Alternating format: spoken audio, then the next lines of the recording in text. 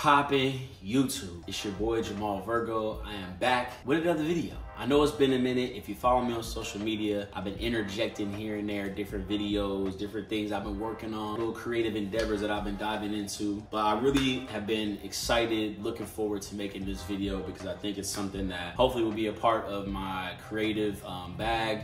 You know, maybe even potentially some business ventures. If you guys are interested, I'll talk about that at the end. We'll see how long this video goes. My daughter's also awake watching TV in the other room, so we'll see how long she stays occupied. Getting straight to it, man. Y'all know what I say. Try to keep it as cut and short and sweet to the point as I can. This video today is gonna be on how to dye your shoe, your sneakers, baby. Now, for all the shoes that we talking about today, it's gonna be all Adidas stuff. But the cool thing is, I got one style that's gonna be Adidas, basically like their sports style. So sorry for playing. A pair of running style shoes. And then I also have some Adidas kind of casual classics. So I'm saying, so y'all can see how the different materials between like a leather or like a mesh upper might look if you did go ahead and dye that, you know, material, depending on how dark you want to dye it or whatever it might be. And then I'm also gonna literally do a walkthrough of me dyeing my shoe. So you guys will see it on the left here, but I will be looking at it. So literally we'll walk through it together. I'll tell you guys every step that I'm going through. And then, yeah, we'll go from there. If you guys need any help, you can, you know, comment below. Hopefully, you know, if you need to pause and stop during the video, like I said, y'all see it here, you can pause and stop. Anyway, to get straight into it, man. So the dyeing process, right? Something that I feel like on social media, seeing a, you know, couple different people trying it out, a lot of Air Forces. I haven't seen a ton of Adidas, maybe one or two there.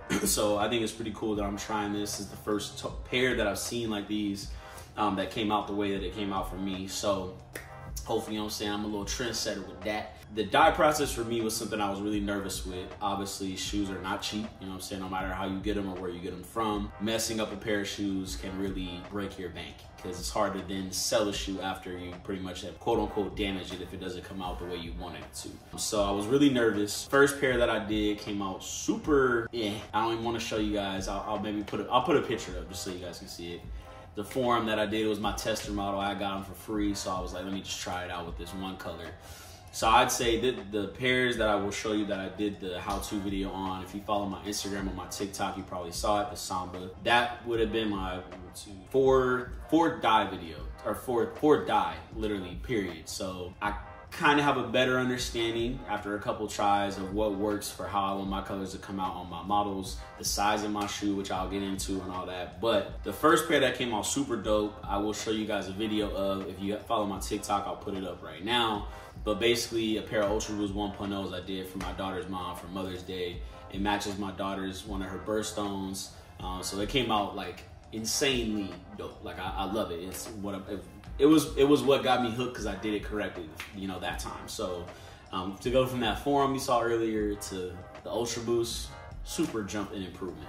So the next one I did after that, I said, okay, I like the way that the Ultra Boost basically was able to adhere the dye to the mesh, so I wanted to try another mesh shoe. So I jumped to another model. Enter Ultra4D forward. So this one I have not posted on social media yet, but this one is definitely growing on me. It did not come out exactly the way that I wanted it to, but as you can tell, this was my first time doing like an amber, basically like a blended effect in terms of the coloring on the shoe. Just to give you guys a closer look. So yeah, as you can see, I went for a little bit of a blended effect with the red, yellow, and blue were the three colors I used on this one. And like I said, I'll have a video. I was really interested to see how the 4D basically outsole was gonna take with the color, and it took amazing. Like it took better than any other part of the shoe, as you can tell. All blue on the bottom. So on this one, basically what I had to do was dip the bottom of the shoe in blue. I dipped it about maybe to like right here in blue. And then now the one thing that I learned with this one is I held the shoe in there for way too long and there was too much water. So that's something that we'll get into with the how-to video for the Sambas. But I guess a couple key points that you can think of already.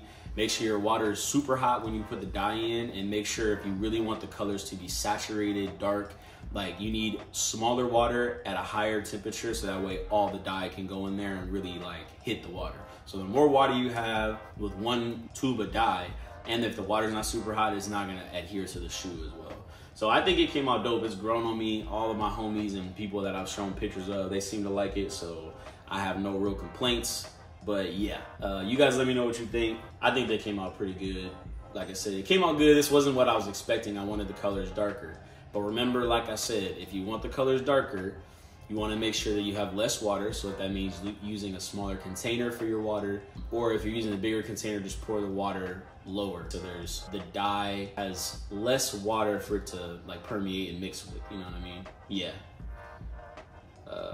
Just give y'all a couple more looks at these. So that was that one. But the main one that I wanted to show y'all today, or two that I wanted to show y'all, were my Samba OGs and the Samba Classics, man. I'm in love. I know the Samba, let's just talk about it for a second, having a great moment in I don't want to say pop culture, fashion right now, whether it's streetwear, high fashion. It's a versatile shoe.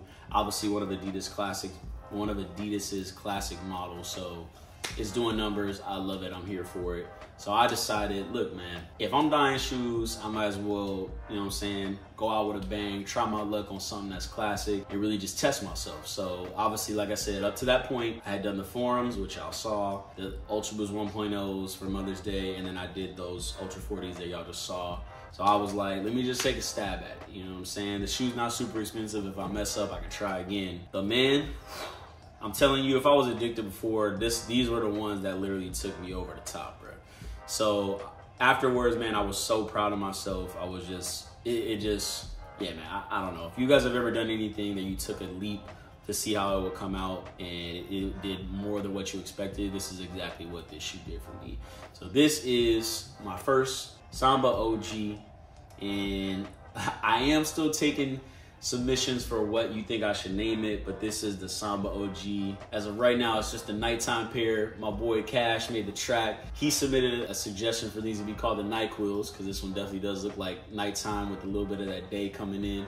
And like I said, afterward, I'll explain how I did the gradient effect with the blue going into the orange when we watch the video together in a minute. But man, super dope pair, man. Super dope pair. I'm so glad these came out this good, man, this well. So proud of myself. And again, you know, there'll be more shoes coming up. I may mess up, I may learn something new, but for this one, I feel like I hit the nail on the head, man. And then just so you guys can see them side by side, they just look beautiful in my opinion, man. And like I said, not to toot my own horn, because even if somebody else showed me this shoe, I would be just as crazy about it, like if somebody else did this themselves. And obviously you guys are probably seeing a little bit of the, you know, some of those blemishes that just come through. And that's something else that I'm continuing to learn, different materials, how you're cleaning the shoe before, you know, with the acetone, which we'll get into with the video. Obviously it plays an effect on how it comes out, but for me, I think it works with this particular pair, like the different blends and how you can kind of see, like on the leather near the toe box, it's definitely some orange parts that you can see that didn't necessarily like blend all the way through. You know, even on like the back heel tab around here, like different parts where it almost looks like it's burned in with the orange. So, but yeah, man, you guys let me know what you think of that pair. That's the first one. Second one came out just as good, man. That orange, I don't know what you want to, I felt like calling them sunset and sunrise was just too plain. I was thinking of something like, you know, these the you up text because it's super late, or these the, I don't know. Y'all let me know in the comments what you think, but this is the orange pair, and this is the Samba Classic. So this one, in case you guys are wondering, the Samba OG is like your everyday casual wear. The Samba Classic is actually built for indoor soccer, so the insole that you get has an extra little, basically piece of padding right here for you to have more arch support while you're playing indoor soccer. And the outsole is a lot more rigid than the classic model. Sorry, the OG model. This is the classic. So yeah, just a little history lesson, you know what I'm saying, before we dive in. But this is what this pair looks like. Obviously this one is more of the orange base, and then I had it with the transition into the blue on the top. So you can tell I also dipped a little bit of the toe box in there. It's the inside. Outside on this one actually was dope, because this model, before I dipped it in there, the outsole was way more brown, but with the orange dye on there, it just makes it pop a lot more, so it came out super dope in my opinion. So here it is with the other shoe together, just so you guys can check it out. Like I said, man, super happy, super proud of this one. Size-wise, for both of them, I went 9.5, which is my size in Sambas. The one thing I will say, for sure on both pairs, more so the OG, so the blue pair, once you finish with it, because it is leather on this model, right? The first two I did were mesh, the Ultra4D and the Ultra Boost. It's gonna shrink a little bit because it's sitting in hot water, it has to dry, all that good stuff. So just be mindful of that in terms of the sizing with the shoe that you buy. But yeah, man, so I'm gonna see if I can get through this video. It's 6 minutes long, so y'all just stick with it. I'm gonna try to walk y'all through every single step, and then we'll go from there, man. But let me just show y'all all the shoes. I don't have the Ultra Boost 1.0 right now. Let me just show y'all all the shoes together. Hopefully they don't drop. Let's see if I can get it to stay. There's that YouTube cover photo right there for you. All right, y'all, we're gonna try to get through this. Like I said, my daughter is up and at 'em right now, so she's still watching her TV show. I'm gonna try to see how long I can get through this. I may have to pause again. Hopefully I can get all the way through, chop this up, get this out for y'all as soon as possible. But let's get straight to it. So this is gonna be the how-to video. I basically just recorded the whole process, chopped it up. If you see it on my Instagram or my TikTok, it's obviously super sped up to allow for it to only be a minute, but this is gonna be the full 6 minute. It's still chopped up, you know what I mean? It's not like a full video, but it's at regular speed, so if you need to pause it, you definitely can, but let's get it started. So, all right, so the first thing that you definitely wanna start with on all the shoes is taking out the laces. Taking out the laces is gonna allow for the shoe itself to obviously blend and there be no issues, obviously, when you're dyeing the shoe. Also wanna take the insoles out, same concept, so that way when you're dyeing it, it's strictly just shoe. I'm basically just showing you right here that the insoles are out, what the inside should look like. You know what I mean? You should be able to see straight through to the outsole. In terms of the dye that you're using, you definitely wanna use DyeMore.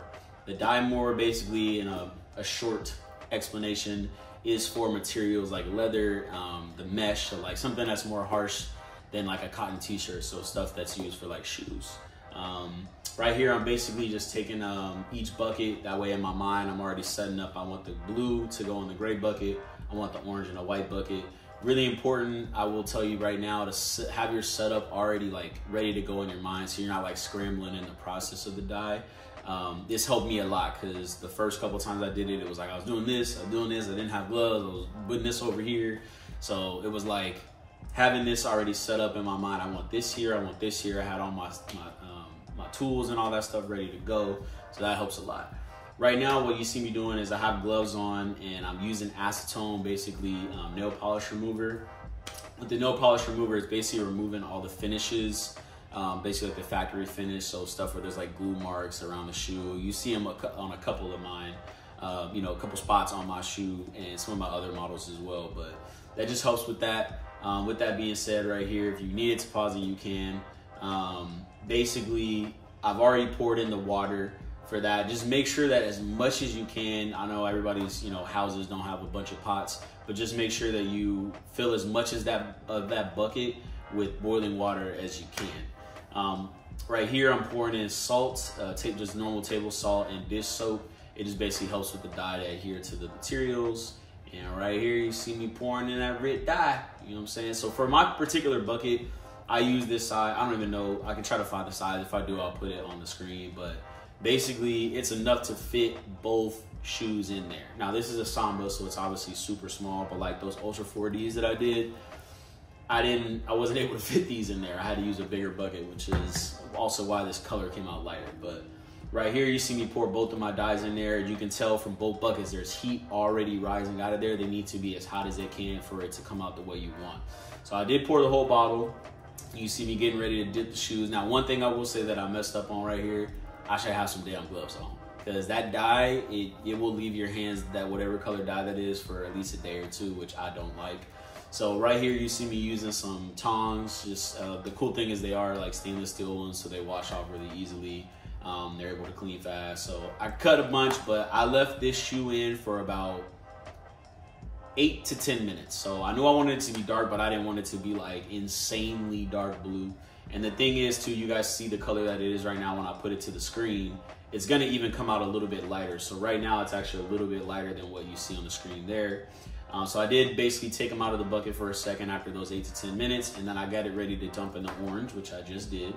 Now for the orange, I left it for about 3 to 5 minutes because I want the blend, I want the orange to come through, but I don't want it to be as strong as the blue. So as you guys can see, it's like, it's mainly blue, and at the top, it just kind of like, basically like a little tease of the orange on top. And obviously I have the laces in terms of how I wanted the design to come out to be the main part of the orange. So next you see me getting the next shoe ready, which is gonna be the Samba Classic, the indoor soccer model. Exact same process for this one. So dipping the shoe down. Now these ones stand a little bit taller than the OG. So you'll see obviously with this one, it I guess technically didn't fit all the way in the the little tub. But the cool thing was I knew the top of my tongue was gonna come out blue anyway, which you see me doing right there, dipping the blue in. Now for the shoelaces, I do the same thing. I dip the top of both laces in the opposite color, and then did the rest of the shoe in blue. So like for those blue laces right here, I technically dipped the tip in the orange real quick just so it gets a little bit of blend on the laces, and then did the rest in blue.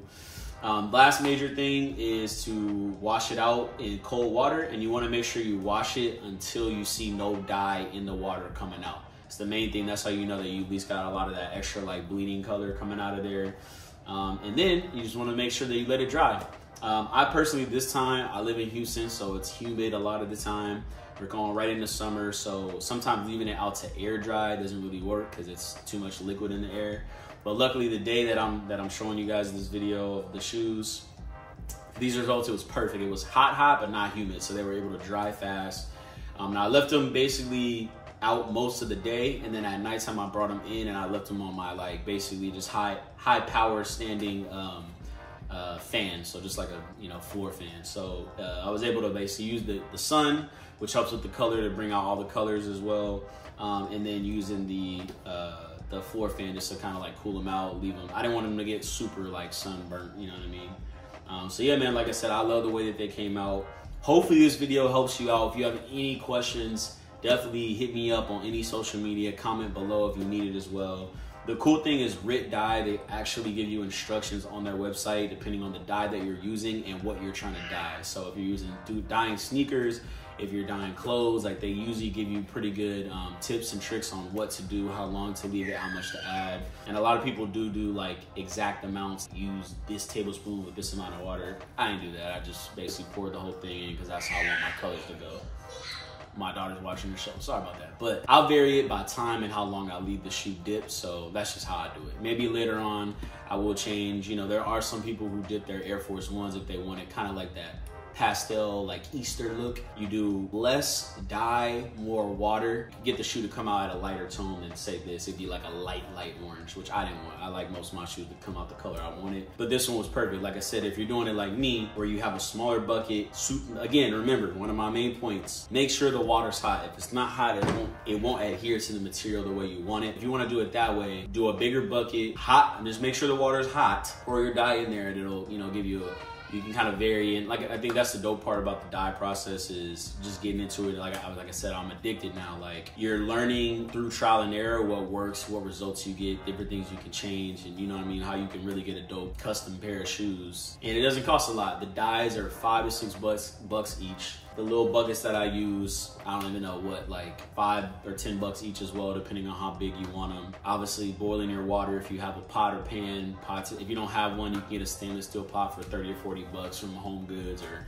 you know what I'm saying, Big Lots, something like that. So a very easy process, but I understand it. Not everybody's built for it to try it and want to, do it to their shoes. Y'all let me know, man. First of all, what did you think of the shoes? For both Sambas, what would you name them? What would you even name the Ultra4Ds? For those ones, I had a couple ideas, but y'all let me know. I feel like one of the first ones I had was like summertime ice cream truck, something that has to do with that. I'm usually pretty good with coming up with names once I sit with something for a while, so maybe I will have a better name soon, but y'all let me know. What would y'all name these? The Ultra4D forwards. What would y'all name OGs? The dark blue color.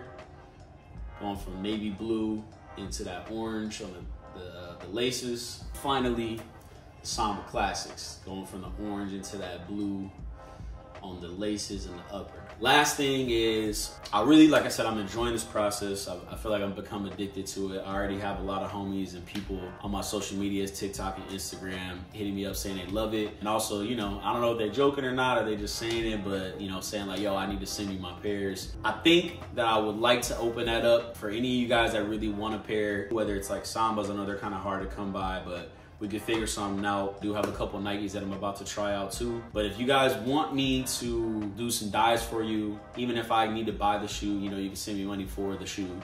And then I can also let you know how much the dye will cost. It would only be maybe a little bit more than what the retail for the shoe might be. If we can get it for retail. If it's something on like StockX or something, that's totally different. But, just helping me out with the labor and, dyeing it for you. But y'all let me know. Like, if you be down for that, I would love to try out more shoes. Like I said, I'm doing a couple more myself, so I can get more practice. You guys can see more of the work that I'm producing. But let me know if you guys will be down or open to that. I definitely would love to open up the doors for you guys to, you know what I'm saying, reach out to me to get some dope customs. So we'll see how that goes. But you guys let me know if you like the video. Y'all know how I do. I feel like this one is pretty true to it. Y'all know how I do. Never pressure anybody to follow or anything like that. If you came to this episode, this video, my channel, and you learned something new, something different, something that inspired you, please give me a subscribe, a like on the video. Follow me on social medias at Jamal Virgo Child.